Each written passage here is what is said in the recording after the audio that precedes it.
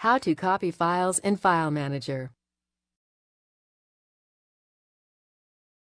This demo assumes you've already logged into Plesk's File Manager. Now let's learn how to copy files. Navigate to the folder where the file exists that you want to copy. Select the file you want to copy, then click Copy.